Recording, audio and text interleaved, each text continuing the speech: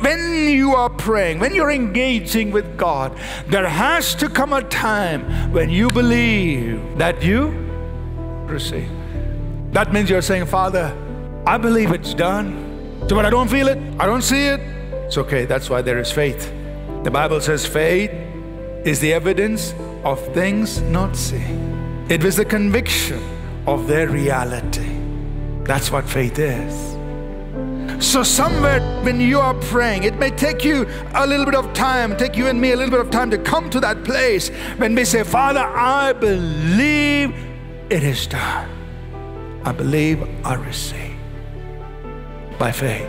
And when you do that, he said, then you will receive. It will happen. How long will it take? I don't know. But he said you will receive. And you just stand your ground.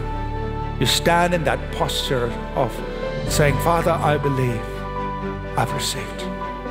That is believing prayer.